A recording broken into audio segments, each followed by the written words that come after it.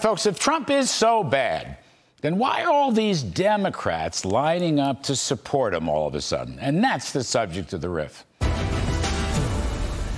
So Kamala Harris takes a break from her basement campaign at the Veep's residence in Washington, D.C. to call an emergency presser in order to put out the utterly despicable smear comparing Donald Trump to Adolf Hitler. Utterly despicable. She says Donald Trump is out for unchecked power.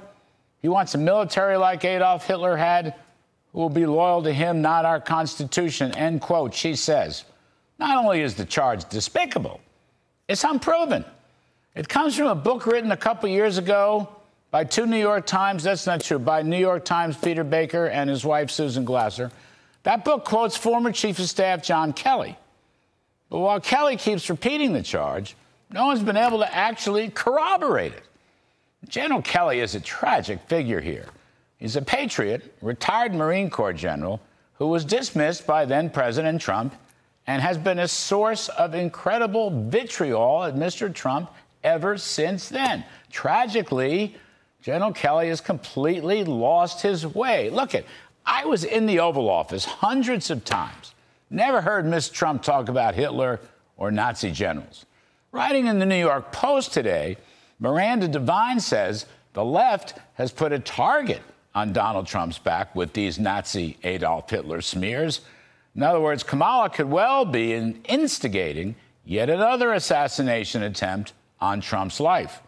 Now, I'm going to bet virtually the entire country knows that in the final days of what looks like a losing campaign, Kamala Harris is just absolutely desperate. But desperation like this never pays off.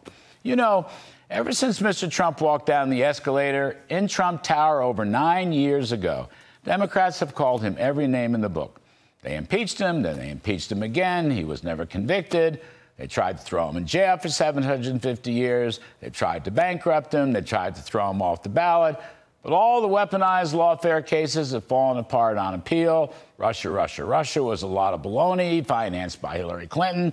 Now Kamala's talking about Hitler and calling him a fascist and comparing him to Hitler and claiming he's unhinged and unstable. But Trump is standing a lot taller than she is right now. That's the key point. In fact, his favorability has just surged over 50% in two recent polls from the Wall Street Journal and Gallup. Over 50%. He's never been over 50% before. What does that tell you? Since last August, get this, Team Kamala has spent $625 million on broadcast, on cable, radio, and digital ads. Team Trump has only spent $378 million, according to the Wall Street Journal.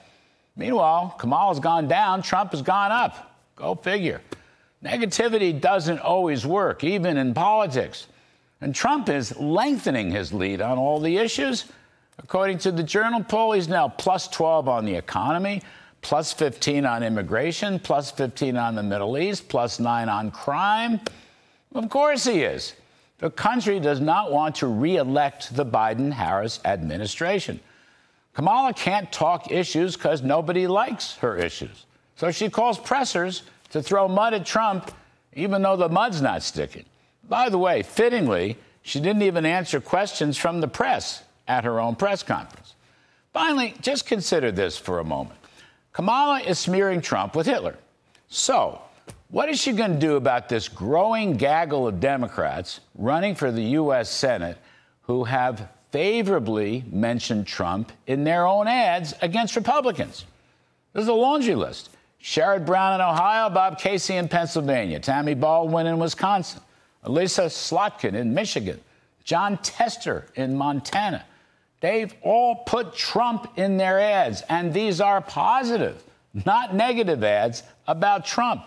Not to mention, by the way, the likes of Democrats such as Bobby Kennedy and Tulsi Gabbard, standing just last night on stage embracing Mr. Trump.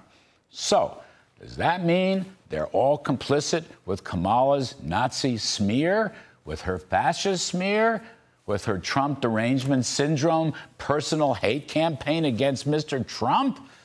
Pretty soon, half the Democrats running for the Senate are going to be backing Trump. Now, I wouldn't necessarily believe them, but it's pretty clear they're not paying any attention to Kamala Harris or her despicable smear campaign, which, like the weaponized lawfare jihad, has probably given voters even more reason to vote for Mr. Trump. And that is the riff